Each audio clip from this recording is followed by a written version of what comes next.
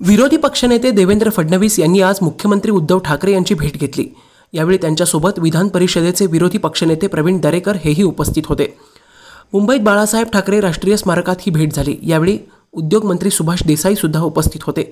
या बैठकीत निसर्ग चक्रीवादळ आपत्ती संदर्भात चर्चा होणार असल्याची माहिती मिळते, पण त्याचबरोबर राजकीय विषयांवरही चर्चा होण्याची शक्यता नाकारता येत नाही।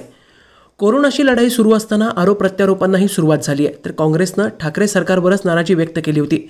त्यामुळे फडणवीस आणि ठाकरे यांच्या भेटीकडे सगळ्यांचं लक्ष लागलंय। फडणवीसांनी नुकताच कोकण दौरा केला होता।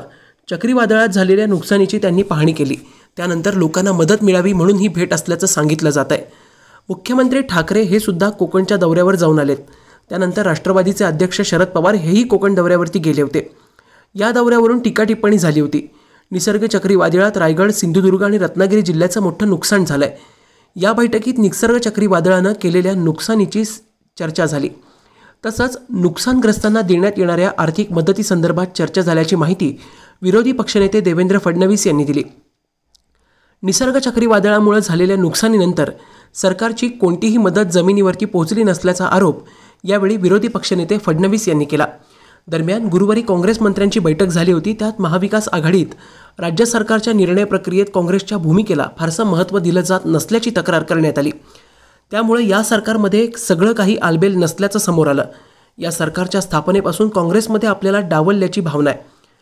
मग मंत्रिमंडळातील मंत्रिपदाचा मुद्दा असेल किंवा काही दिवसांपूर्वीच झालेल्या विधान परिषद निवडणुकीतही काँग्रेसला 2 उमेदवार जागा हव्या होत्या, पण आघाडी धर्माच्या नावाखाली काँग्रेसला एकच उमेदवार मागं घ्यावा लागला। त्यातून थोरात यांनी आपली नाराजी काल जाहीर व्यक्त केली आहे। सरकारच्या एकूणच कारभाराबद्दल निर्माण झालेले प्रश्नचिन्ह घेऊन काँग्रेसचे सर्व मंत्री आता थेट मुख्यमंत्र्यांना भेटणार आहेत। थोरात यांच्या कोकण दौऱ्यानंतर काँग्रेसला कोकण पुनर्वसनाच्या प्रक्रियेत किती स्थान मिळतं हे ठरणार आहे। त्यामुळे फक्त कोकणवासियांच्या दृष्टीने नाही तर काँग्रेसवासियांच्या दृष्टीनेही थोरातांचा कोकण दौरा महत्त्वाचा आहे। ब्युरो रिपोर्ट, तिचा जागर न्यूज।